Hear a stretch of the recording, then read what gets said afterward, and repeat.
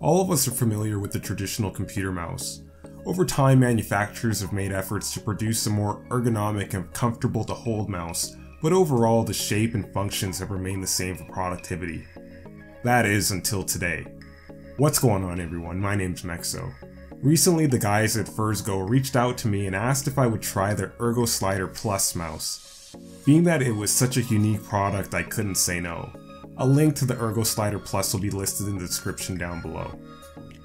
The Ergoslider Plus acts like an add-on accessory to your existing keyboard. Basically, it's a wrist rest with a built-in mouse. Yeah, you heard that correctly, the wrist rest has a built-in mouse.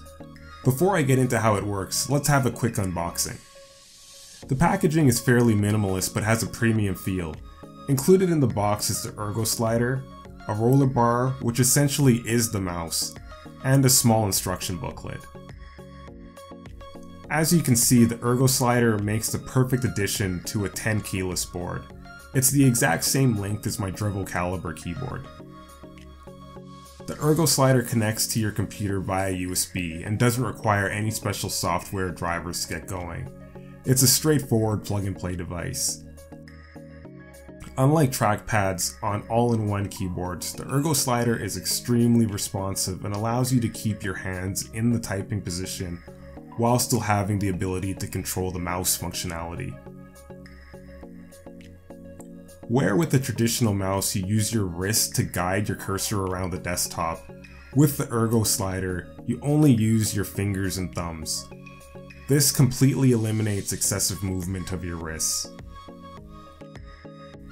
So the important question is, does it work? And the answer is an outstanding yes. The included roller bar works similarly to that of a rollerball style mouse. By rolling the bar up and down and side to side with your fingers and thumbs, you move the mouse cursor around the screen. It's extremely intuitive to use. The roller bar is very sensitive and responsive. Like a traditional mouse, you have your left click, right click, as well as a scroll wheel. Within a half hour of use, I was very comfortable using the Ergoslider as a mouse replacement. I'm using a 34-inch ultra-wide monitor with a second monitor in portrait mode. I can comfortably move the mouse cursor from one end of the ultra-wide to the other.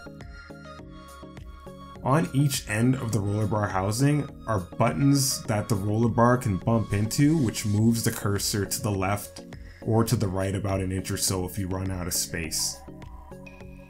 So who is this product targeted to?